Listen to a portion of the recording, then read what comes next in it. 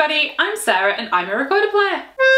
Today I have 10 ideas for you that are going to take your playing up a level and have you sounding much better. So yes, the title does say 10 ways to instantly improve your playing.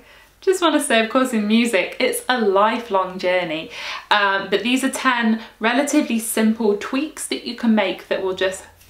Okay, let's start. Number 1, check your posture. You want to be standing in a comfortable and ergonomic way when you're playing the recorder. Now, your perfect posture might look different to mine because we have different bodies, but there are a few things. I like to check that my weight is distributed evenly, that I'm not leaning on one foot or the other, and that my shoulders are dropped.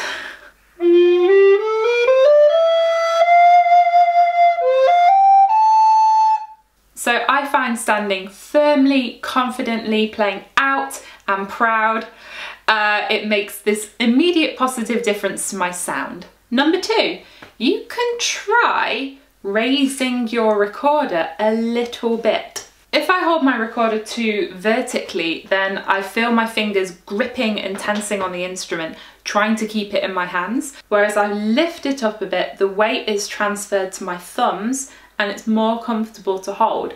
This better balance enables my fingers to move more easily. You can try it just by playing a long note.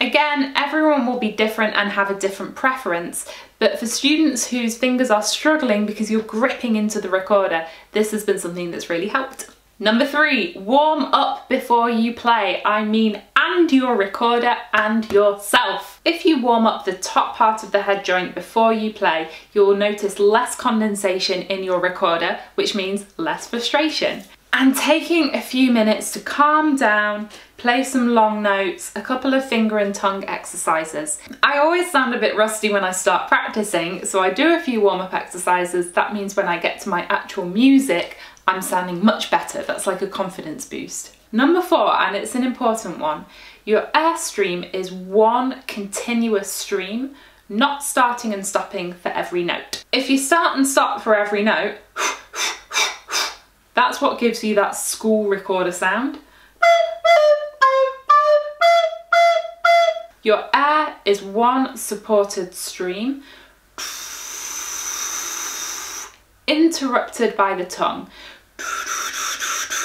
It's like singing la la la la la instead of.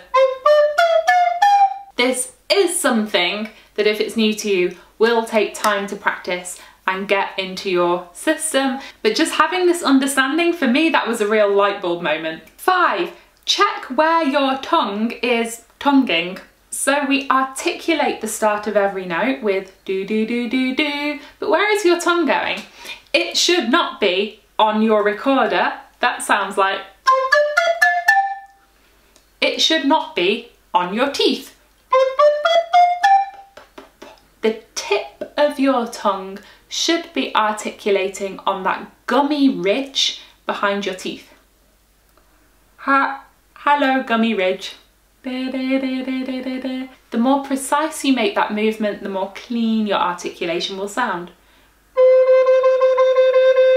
6, listen to the ends of your notes. When we're practicing a piece of music, we're so concerned with the start of the note. What note is it? What's the rhythm? How loud should I play it?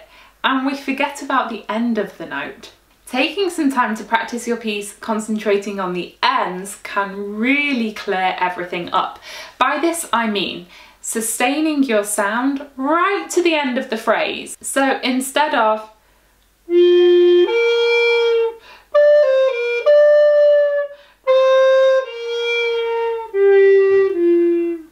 we get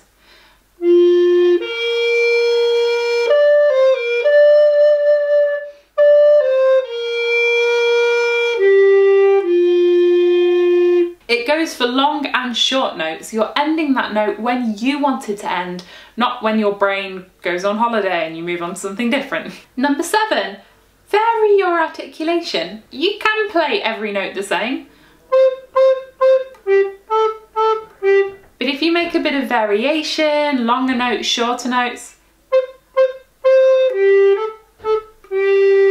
even a simple tune can sound a lot more professional. How do you know what to do? I like to sing it through in my head, or actually sing it before I play.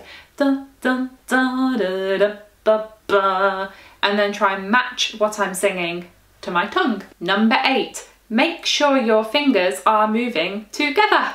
With the recorder, because of the way it is, you have all these glorious cross fingerings, and often you're moving and alternating multiple fingers at the same time. If your fingers don't move together as a team, you'll get blips.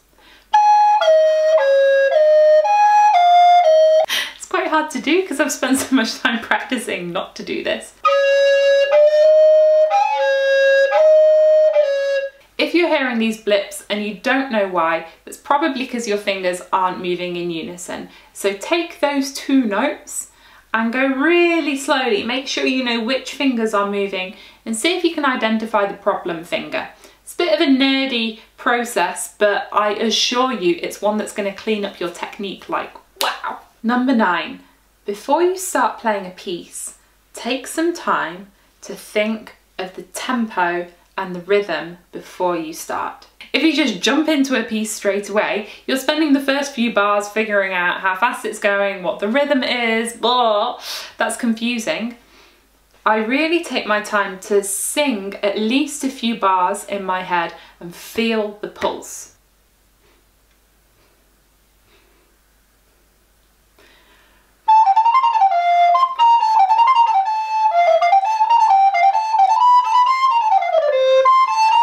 Makes my playing sound so much more relaxed. And number 10, please clean your recorder.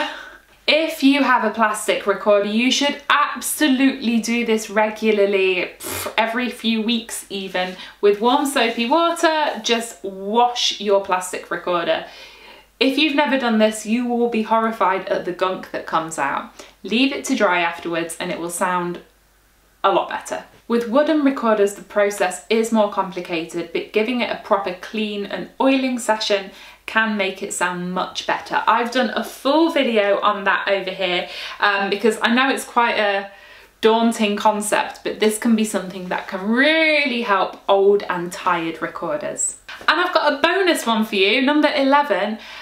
Accept that mistakes and not sounding perfect are a necessary, welcome fact of life when it comes to music. There's not a destination with music ever. There's not an end point. There's not a point where you play perfectly and that's it.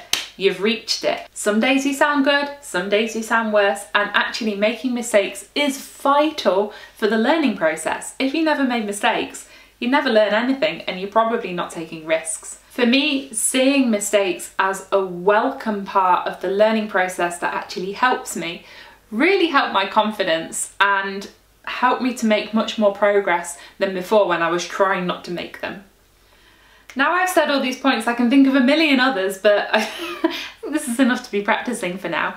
If you have any tips that have magically tweaked your playing and helped you, please share them in the comments below. Let's wrap that up there, shall we? As always, you can, what do I say here?